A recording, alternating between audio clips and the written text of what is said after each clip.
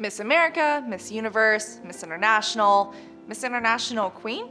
It's probably not the type of beauty pageant you're imagining, and it's taking place on November 6th. This pageant has at least one characteristic that sets it apart from the others.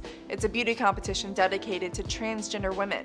In fact, the organization advertises itself as the world's most prestigious and largest transgender women beauty pageant. The competition, which is in its 11th year, is in Thailand.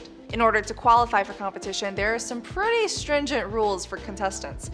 For example, they have to be natural-born males between the ages of 18 and 36. Last year, a Venezuelan contestant, Isabella Santiago, won the competition after going up against 21 other contestants. It was also her first public appearance as a transgender woman. And if you're wondering if the competition bears any semblance to the more mainstream competitions like Miss Universe, it does. The pageant's guidelines advise contestants to bring several different contest outfits, including a nationality-themed costume, swimsuit, evening gown, and talent outfit. If you want to check out the competition, you can tune into the live stream found on the Miss International Queen Facebook page.